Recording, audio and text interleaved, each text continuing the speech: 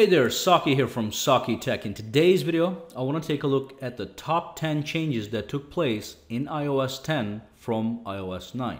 Now, I'm not going to worry about little changes. By a little change, I mean, for instance, that in iOS 9, Siri settings are under the General menu, while in iOS 10, it has for now moved to the main settings menu, as you can see. Those are some minor reconfigurations. What I do want to talk about is the new layouts for Notifications Center, Control Center, widgets, iMessage enhancements, and some other major changes. So let's dive in.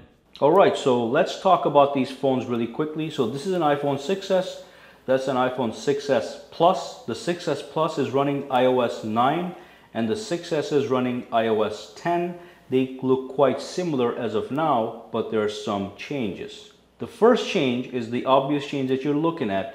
You do get a new wallpaper that you see on the iPhone 6s that is not available on iOS 9. Not a major change, but thought I'd mention that really quick. So let's move on to the Notifications Center. So when I pulled on the Notifications Center on the iPhone 6s Plus on iOS 9, what I get is I get a Today screen and a Notifications view.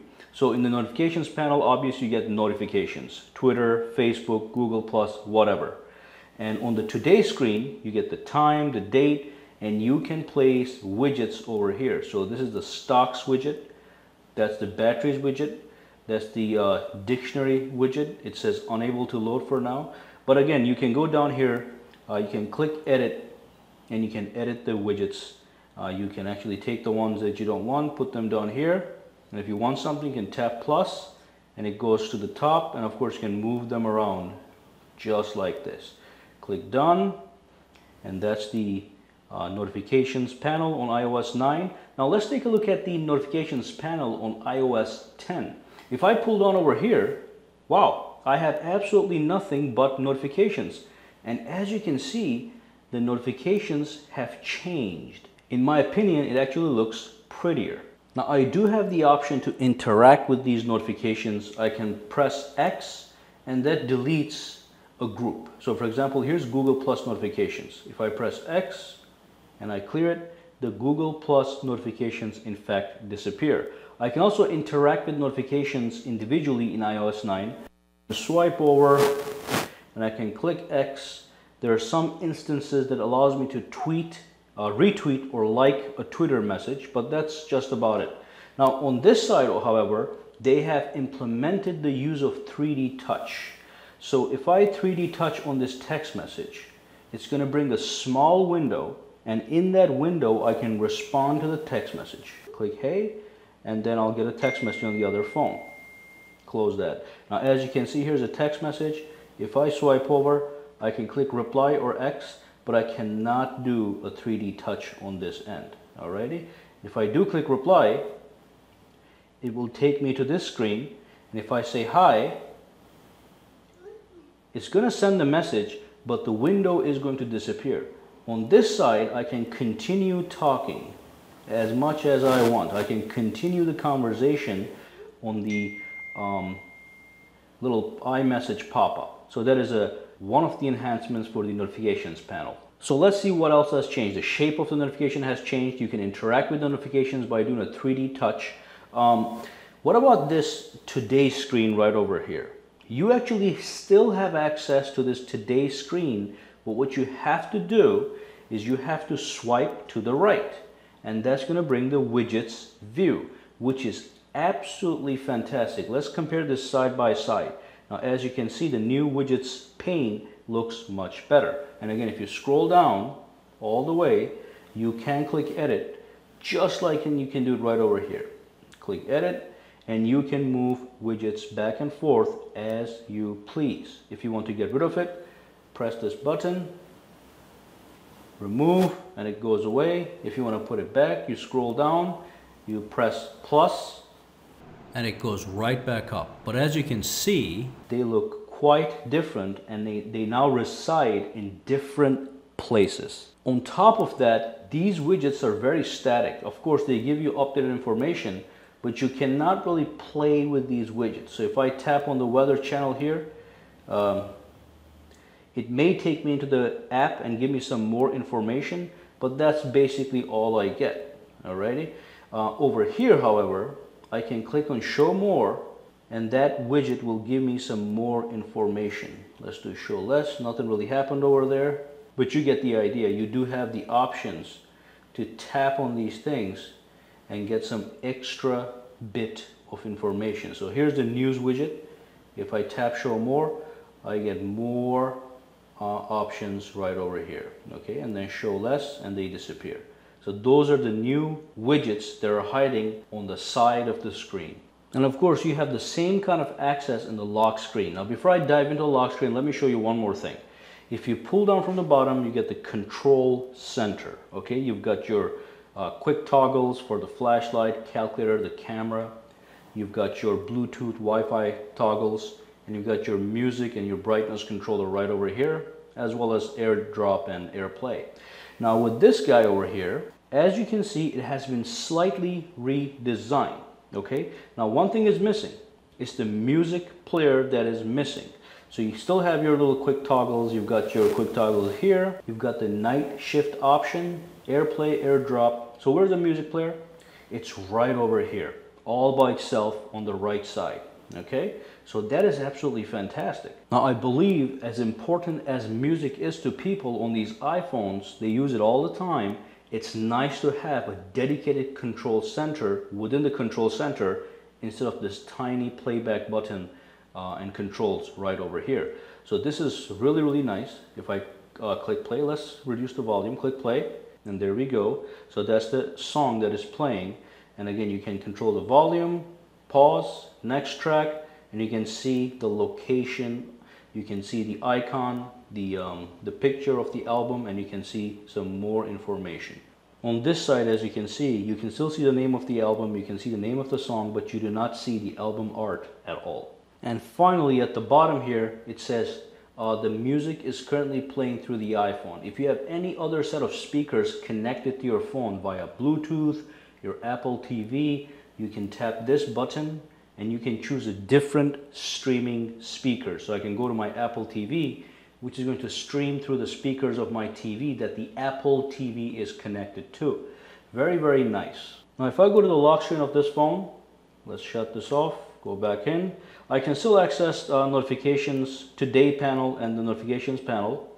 And I can also access the control center, no problem. And I can access the camera. All I have to do is swipe from top to bottom and that launches the camera. Let's take a look at how it looks on iOS 10.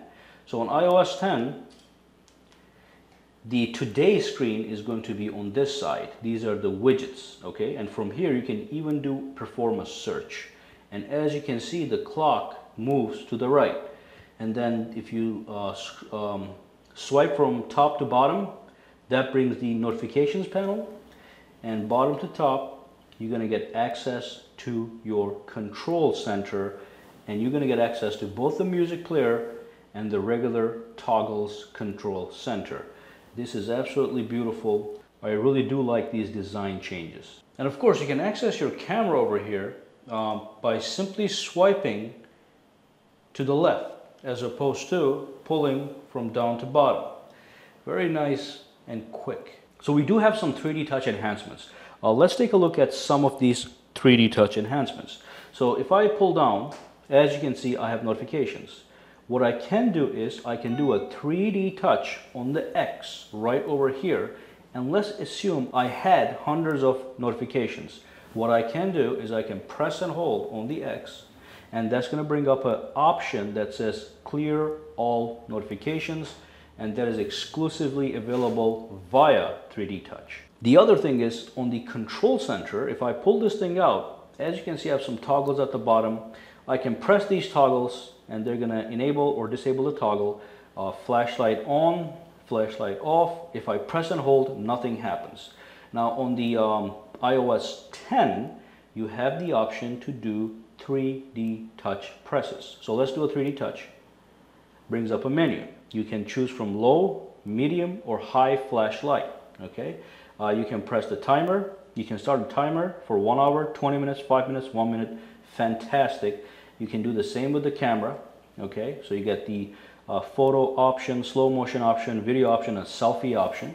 And of course on the clock you can copy the last result that you had calculated. That's the calculator. So that's one enhancement. The other thing is if you go to an app that you downloaded from the App Store, if you press and hold it, you may get some extra options, but you will get this option on all apps. It's the share option. Then you can click share, and then you can share this application with a friend using one of these communication tools, the messages, mail, notes, whatever.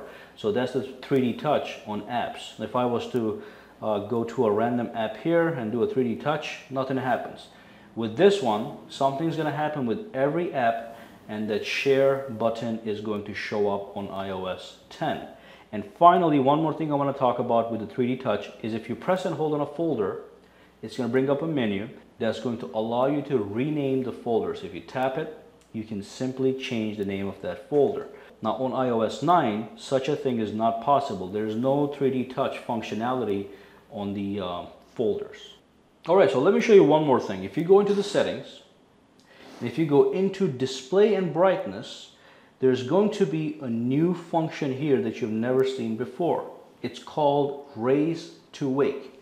As long as that is enabled, what's going to happen is if your phone is shut, all you have to do is raise the phone and it's going to wake up your phone. Okay, and this thing works flawlessly. So you can quickly take a peek at your phone and then you can put it away if you do not wish to interact with what you saw. Now, I was going to go ahead and talk about some major changes to the Messages app on iOS 10, but instead I will drop a link in the description below to another video I produced which details every single improvement and change for Messages in iOS 10. So make sure you go watch that video after this video to learn about some bombastic iMessage changes. Alright, so the next change has to do with the Music app. So obviously Music app is an app we use all the time. A lot of people do, at least. Maybe not me, but a lot of other people. So let's launch it and see what it looks like. So Music here, iOS 10, iOS 9. As you can see, it looks slightly different. Over here you've got the recently added, you've got the artists. You can scroll down and you can see the artists. Over here it shows up as a library. You got the playlists, artists, albums view right over here. Down here you have the recently added. And if I were to tap on the music that is currently playing, you will see that they also look slightly different. The visuals are slightly different. So these are some of the differences in the Music application. Apparently it looks fresher and cleaner in this version. Another thing with the Music application is if you do a 3D touch on one of these artists right over here, it brings up a preview card, and if you do a deeper press, it brings up that album or that artist. With this one, if you do a 3D touch, it actually brings up a menu that you can interact with. You can download, delete, create a playlist, blah, blah, blah. You have all these options. So that's another enhancements in the Music app using 3D touch functionality. Alright, so let's go into the News application right over here. That's another enhancement that they're saying that they did. Basically, the new News application is more pronounced. As you can see on the top, you have top stories in iOS 9. On iOS 10, it's much more bolded and to the point. And everything is going to be broken down by these categories. As you can see, technology, Microsoft, if you go down, weekend reading. So you get these nice stacks of categories. Donald Trump, who cares about Donald Trump? Show me the next iPhone 7, that's more important. Let's keep going over here. And that's it for the News application. Not a major change, but the categories are much more pronounced. I do like that you have the weather on the top over here, but if you look at the bottom over here, the bottom menu is almost the same. Alright, so there's some other major changes that are coming, but I cannot show them to you, but I'm going to mention them to you. And the reason I cannot show them to you are because they're not yet implemented. So the one thing I want to talk about is Siri. In the future, in iOS 10, Siri is going to be available within apps. So right now, what you do is you launch Siri. Hey Siri, how you doing? I'm pretty good, Saki. And you can talk to her, you can ask questions, you can do mathematics, you can do conversions, whatever, right? In the future, when you launch an application, let's say you launch the YouTube application, the person that makes the YouTube application is going to be able to integrate Siri into the application, which is absolutely fantastic. So different apps are going to have Siri inside them, and Siri is going to be able to do things for you within that app. For example, with the YouTube application, you can just ask, you can launch Siri within the application and say, find me videos, funny videos, and it's going to find funny videos for you. And there is going to be some more changes in the Maps application, and you're also going to get Apple Pay on the web. So those are some of the major changes that are coming, but they're not perfected yet. So I'm not going to show them to you, or cannot show them to you, but I just wanted to mention them. Well, thank you for watching this video. Make sure you subscribe to sakitech and give this video a thumbs up. Also, follow me on Twitter and Facebook at sakitech online, for which links are in the description below. Have a fantastic day.